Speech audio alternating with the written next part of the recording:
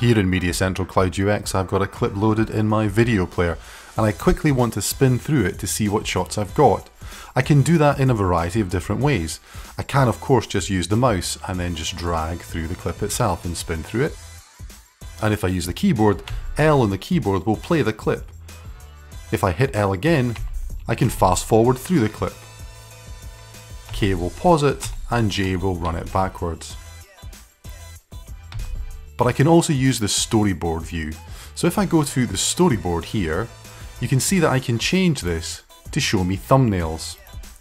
This is now going to show me a thumbnail for every 10 seconds of this particular clip.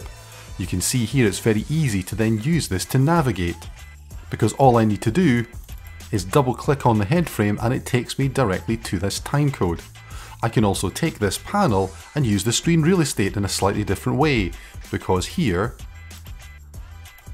I can move it to the left hand side. So as you can see now, if I quickly want to jump to the sunset shots, just double click.